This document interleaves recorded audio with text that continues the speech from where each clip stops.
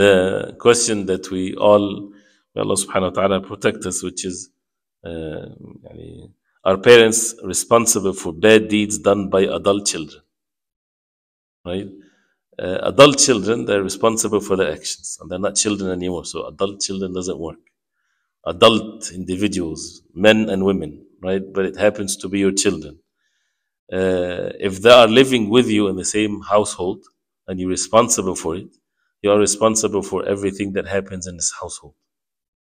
And if they openly committing sins, you are responsible. And you cannot allow sins to be committed in your household because you have authority over your house. And this is something that is no compromise whatsoever because you're responsible.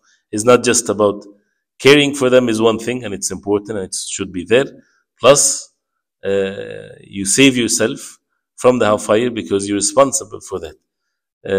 If it's something that you don't know about, hidden, and things like this, what a person can do. And the original ruling is that when someone, and I'm not saying this, that this is what happens or should happen, because we have to make sure that we take the proper means to protect ourselves and our families, which is a detailed subject, of course. It used to be in the past that when a child becomes adult, he is married, having his own family, detach himself physically, or if they live together, but he is now responsible for his own actions. And we see that in the seerah of the Prophet ﷺ and things like this. But if people continue to live within the same household, mashallah, this is good, but then they have to abide by the rules of the one in charge. And even it's well known in any environment.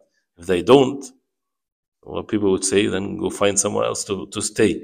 But for a Muslim, he should not do this. Why? Because if he does this and he make them go somewhere else, this can be even worse for them. So you have to assess the situation, not to take them or to make the matter from what is harmful to be even worse.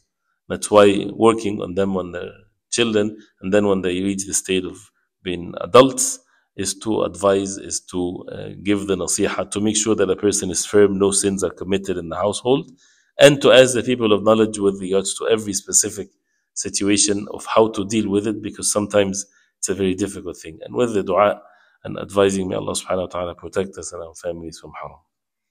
Allah musta'an.